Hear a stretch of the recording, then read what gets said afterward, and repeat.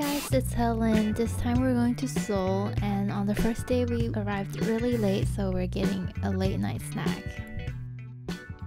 On the first full day, we went to eat raw marinated crab. It is a Korean specialty, and I actually did not know they were supposed to be raw, so when I got there I was a little surprised. We were supposed to wrap the crab inside seaweed, and it was just so good, and it was actually kind of hard to get them on it, but I managed. We were just walking around and we saw celebrities filming a variety show. I guess that's just what you get if you live in Korea. We then went to a really aesthetic bakery, and I picked up these cat-shaped madeleines. They were so yum. We were blessed with such a beautiful sunset on our way to dinner in Gangnam, and we got Korean barbecue. It was so good. On the second day, we went around and thrifted so much around this district. We just literally went into every single thrift store. This thrift store was definitely my favorite. They have a lot of camcorders and vintage designer bags. This cafe was all over Instagram, but everything there was just too sweet for me. On our way to the Don't Look Up photo booth, we thrifted more, we shopped more, and we took some photos outside while we were lining up for this photo booth. It was definitely worth it, but you should go early to line up.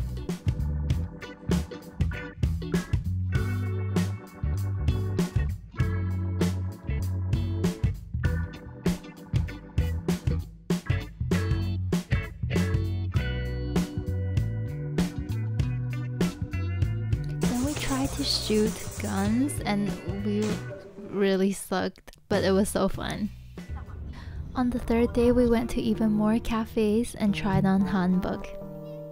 Our driver was so cute that he Google translated to converse with us in English. The weather is nice today and you can see far away, so if you climb up Seoul Tower, you will be able to see all of Seoul. Should we go through? Everyone's taking photos because there's some cats up there.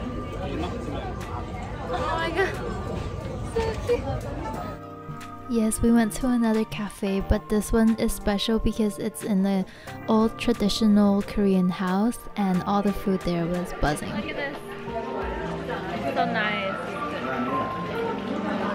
It's so pretty here. What the heck? I know. I want to get this. Look at that. Okay, do a taste test. Taste test. It's so good. You should try this. I know you don't like matcha, but you should try it. It's good. It's like soya or whatever down there. It's Yeah. just normal coffee. Ooh. Ooh. Cheers. Cheers. It's sweet. It's strawberry. Love it. As someone that does not like sweet, this cafe's cake was so good that we devoured the whole thing. We kept seeing these tags everywhere, so we caved and we got a few as souvenirs.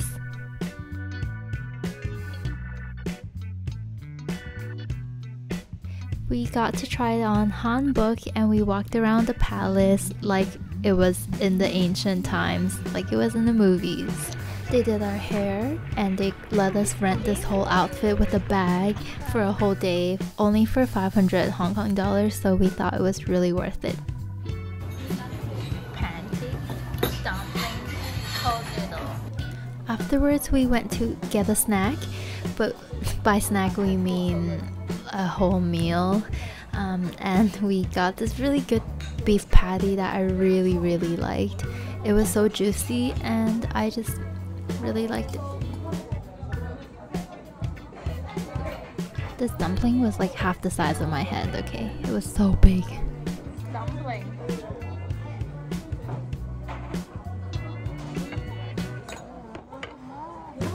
That's a potato pancake. Then we went to MyeongDong for street food. It was so good. I might have shopped a little too much at Supy Seoul, and we thrifted even more, and I got this really cute Y2K cap that I wore on the next day. Last day.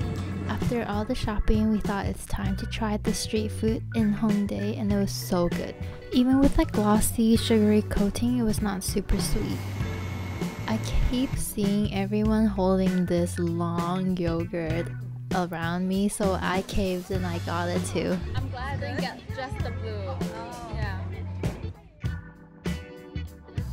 For our last meal in Seoul, we went to a random restaurant in Hongdae, and I was really craving soup, so I got chicken soup.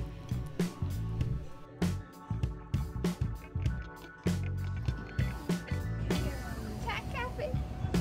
We went to a cat cafe just to chill and look at this gorgeous cat. She has 2 different color eyes, so precious. And this other one, her blue eyes, so pretty. We did more shopping and then headed back to the hotel. Going back to the hotel. The shopping. At the airport, we waited like what felt like 2 hours just to get past security, and then we finally boarded our flight back to Hong Kong. So until next time, bye.